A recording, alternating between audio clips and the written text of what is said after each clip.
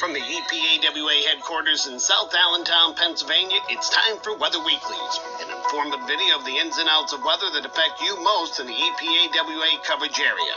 The following segment is a weekly video blog, and the opinions of the forecaster do not necessarily reflect the opinions of the staff of Eastern PA Weather Authority LLC as a whole, nor its constituents. Without further ado, here is meteorologist Bobby Martrich with Weather Weeklies. And another edition of Weather Weeklies for Sunday, December 27th. We're going to go into the long range as we always do in these videos and give us a little bit of insight here on what to expect here from Monday night. So we'll go into the long range table first, and I'm going to try to keep this this entire video shorter than what we've had been lately. I've been going a little bit too long-winded. I'd like to keep them under 15 minutes. Last week was 21 minutes, so we're trying to keep to the important stuff here and cut out a little bit of the redundant stuff that I talk about every single week. If you have previous, everybody has access on YouTube to the previous videos, so we can always rewatch those if you needed the educational part of things. Here is a look at our long-range forecast table for this week. Of course, this was updated here on Christmas Eve. So we have the series of fronts over here the next couple of days, going to have above normal through the 28th. And then we're going to have temperatures here. Actually, we're going to stay above normal past the 28th as well. But we're going to have a winter storm that's going to affect parts of our area here. There's a whole bunch of typing in here about how we're watching northeastern PA, east central PA, northern New Jersey mostly. Still doing that, but the models have certainly trended differently from what they were a couple days ago due to the energy in the west being sampled differently. So the winter storm here shown around the 1st and 2nd has now been shown by most models and samples to stay offshore, and that was either going to be a snow event or a miss out to sea. It's really favoring the miss out to sea at this point. But here we go into January here, and January only a couple days away, of course. We have the temperature in the first 10 days of the month slightly below average, and the entire month as a whole average is slightly below average with near normal snowfall. So we're not expecting to just break into this pattern change, which we're expecting to occur right around the 31st or 1st. We're not expecting this to go right, into the snow and blizzards every other week or anything like that. I'm not sure if that was a misconception by a lot of people, but we do have near normal snowfall for the month of January, so nothing over the top just yet. But we do think we get there when we start getting into some blocking. We'll get into that here in a little bit. Here's the Madden-Julian Oscillation. Of course, we were talking about eastward propagating convection along the equator here. I'm not going to go into a big explanation of what the Madden-Julian Oscillation means. I went into a very detailed explanation of that last week. But this convection, the best convection forcing, is taking place here in a phase 6 area. It is continuing to move east towards the international date line, which of course is right here. Once it gets in this area here, these are your favorable areas here for convection to be in order to get some troughiness in the eastern United States. And we do see that having an effect on our pattern here going forward.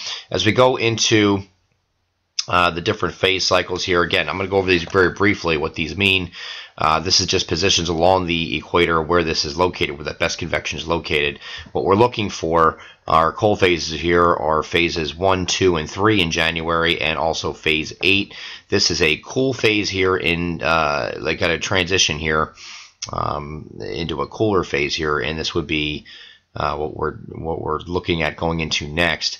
This is a warm phase in phase 6, warm phase 5, and warm phase 4. So this is where we were. We were in phase 4, obviously record warmth in December. Phase 5, record warmth. Phase 6 is still very, very warm. So we're getting those temperatures very warm. As a matter of fact, if you're watching this video on Sunday, it is expected to be temperatures near record highs again. So we're right in this phase 6. That's a result of that. So you get into toward the phase 7. That's the end of this month. This is when we get into the transition here. We're only slightly above. We get slightly above average temperatures here, and this is not, and that's what we're dealing with up until about the 31st. Then we go into phase 8. Phase 8 is like the first 9 days of January. This is a cold phase, and it will be cold, not over the top cold here, but we will be seasonably cold here for that time frame for the most part for the first 10 days of January. Phase 1 is also a cold phase, phase 2 and phase 3, and you see where it's going here. The red line indicates where we've been. The black dot is where we are on, this is on Christmas Day. This is the day after. So we're right about here today, right about here, right in the middle of that warm phase. And then you see where it's going. It's going through phase 7 and then into phase 8 here, ending up in either in phase 1 as a weak phase 1 signal, or maybe into the circle of death, which means the forcing near the date line would still be in a good position just because of the El Nino forcing. Where the warmest waters are. So that's the Madden-Julian Oscillation. So that's all looking good right now. This is the European ensembles that I used here, not the European operational.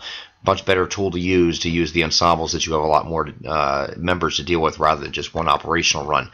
The problem has been the polar vortex, and that has been locked up here at the North Pole.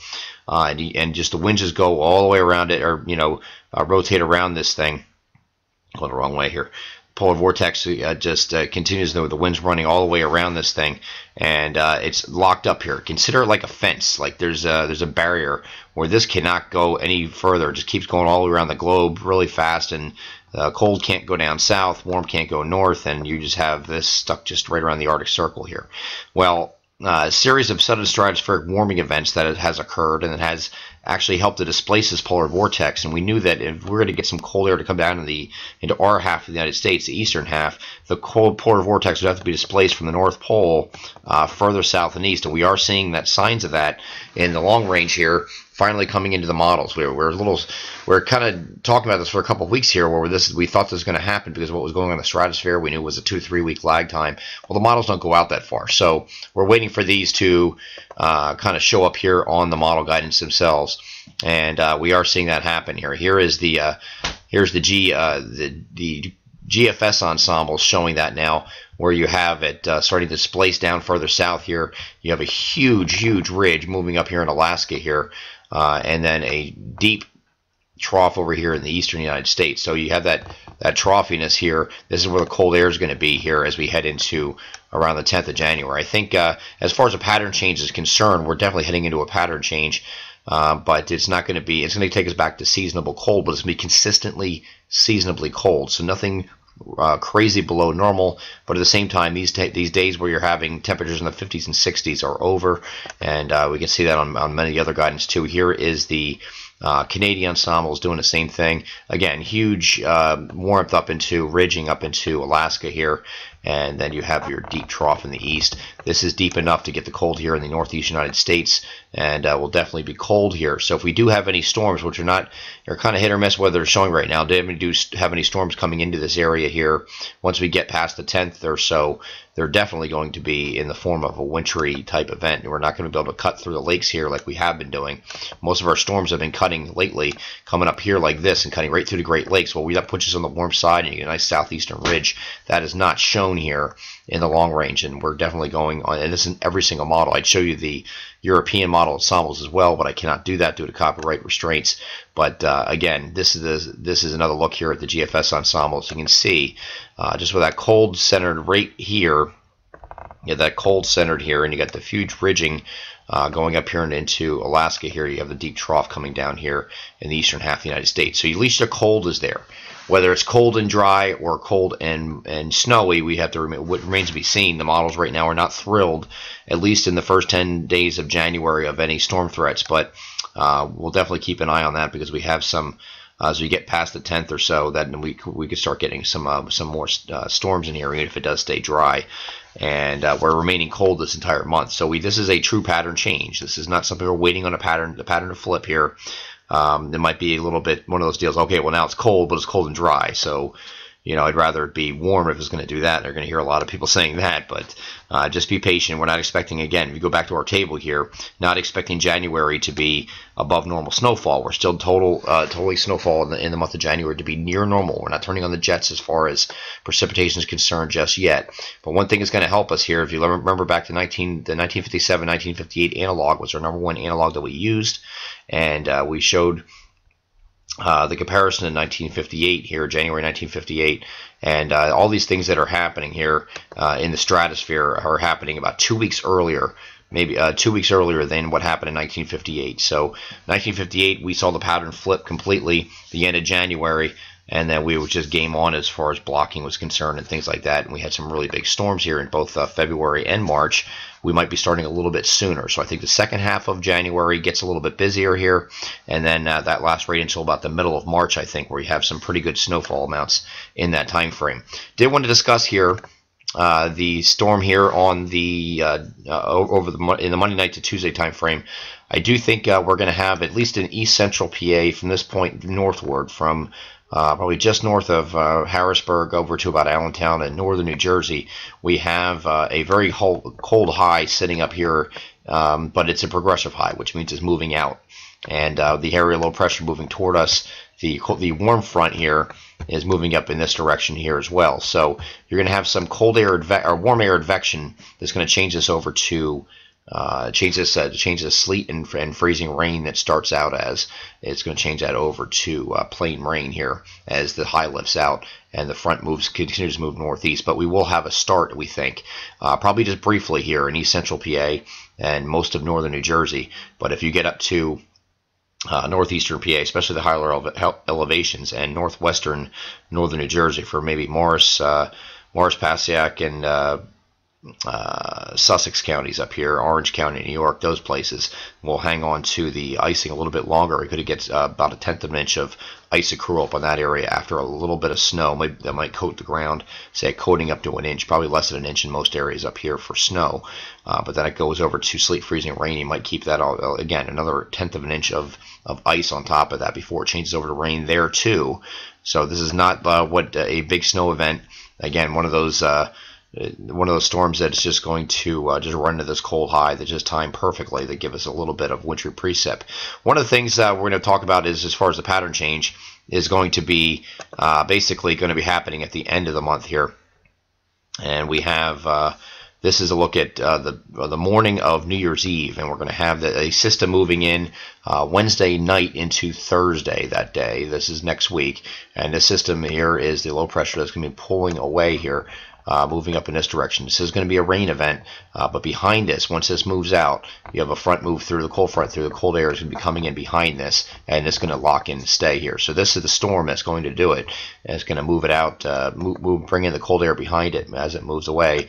And I'll show you that here on a graphic I like to use here. This is looking at the future temperatures, and I took Allentown, Pennsylvania, because it's probably the centermost point of our coverage area when you consider we have all of eastern PA, New Jersey, and Delaware. So it's probably the centermost point, but it's pretty indicative of everywhere across our coverage area here. These are the temperatures we've been dealing with. The median temperatures up here are 60s and near 70, and this has been just a really warm week. But then we drop down here again on Monday, Tuesday. Monday, we're still in the 40s here this week here until this is the phase 7 MJO week here. Still slightly above average temperatures. Normal highs in Allentown right now are about 38. But as you get into, here's your 40-degree line right here. This is the 40-degree line for Allentown. You can see once that pattern changes here, and we don't see any of this up and down, none of this nonsense anymore. We're all going below normal temperatures, or actually temperatures near, I should say near to slightly below in this area here, going this entire week here, all the way up. This goes all the way up to the 8th here. These are highs. These are the forecast lows here on the bottom image here. But this week here, we're going into phase 8 of the Madden-Julian Oscillation. So we're seeing temperatures respond by staying at or below normal. This is seasonable cold. This is not overwhelming cold. This is not talking about, we're not talking about temperatures 15 degrees below normal. We're talking about temperatures that are going to be really close to normal.